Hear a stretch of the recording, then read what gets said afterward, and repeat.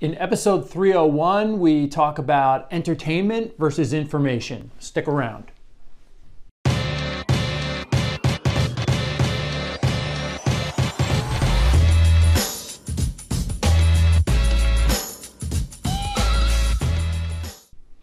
Welcome to the Mullooly Asset Show. I'm your host, Tom Mullooly, and this is episode number 301.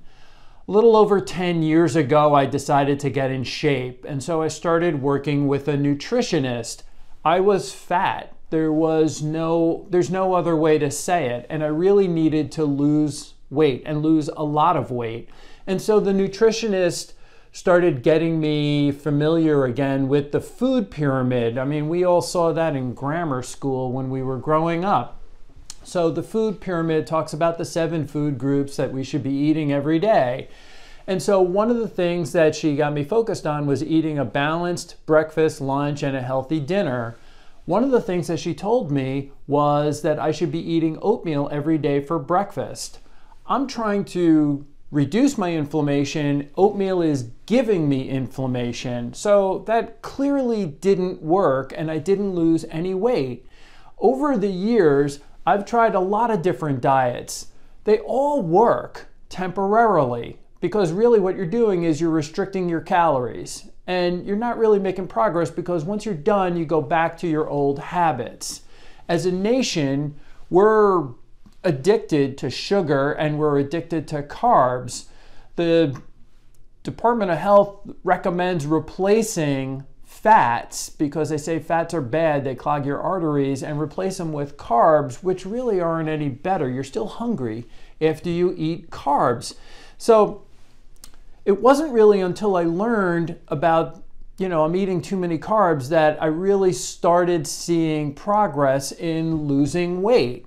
One of the things that I learned is that the standard American diet now, every day, Americans are eating on average 200 grams of carbs. I aimed for 20 grams of carbs a day, and once I did that, the weight started falling right off.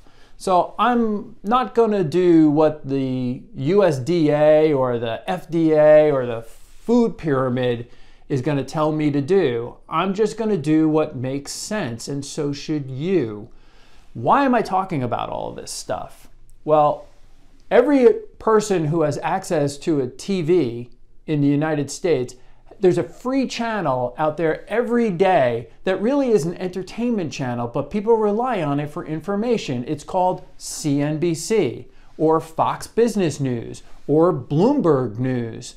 They're all entertainment channels. They bring professional investors on there who tell you their prediction of what's going to happen with interest rates, what's going to happen with the stock market, what's going to happen with the economy, and yet they are taking the exact opposite action. We're going to link in the show notes a couple of examples of that.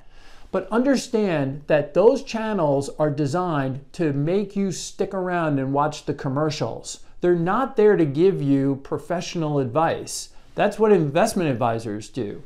But people believe it. We get call after call, conversation after conversation here in the office with clients. I saw on CNBC that we should be doing this. What do we do when inflation comes? What do we do when the recession starts? What do we do when stocks go down? What do we do when interest rates go up? They're being prodded by all of this stuff on CNBC and Bloomberg and Fox Business News. Look, these are entertainment channels. You have to understand there's a difference between entertainment and information. That is the big lesson for today. Thanks for tuning in to episode 301. Catch you next time.